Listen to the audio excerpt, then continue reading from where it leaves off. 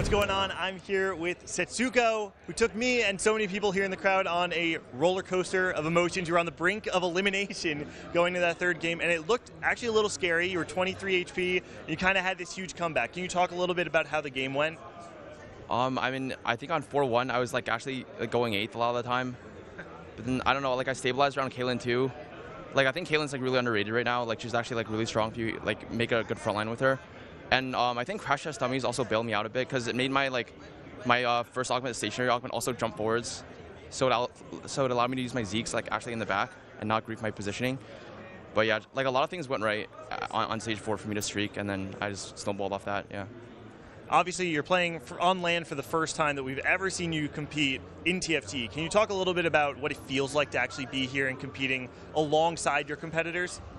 I mean, it feels kind of the same as online. I mean, I just hear during the game people behind me just can't focus. But other than that, I mean, it's kind of the same. I just during the game I'm just locked in. I can't really I'm not really nervous or anything. It's kind of the same. I mean, but it feels nice just seeing everyone though. It's yeah, pretty nice. It's obviously a tournament of high variance, right? That's the nature of TFT, low sample size. But if you honestly, give me a number. What are your chances of making it to the top 8 in this tournament? I mean, as of now, probably I don't know, 10% or 15% the top 8. I mean, I think I kind of during those 3 games I kind of learned the patch a little bit. It sounds weird, but I'm learning as we as I play, because I haven't really had many games on the patch.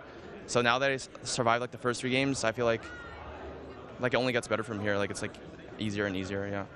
All right, thank you so much, Setsuko. We have so many people who are really rooting for you. You are obviously one of North America's best talents, so good luck to you on the rest of the tournament. That's going to do it for us. Back to you.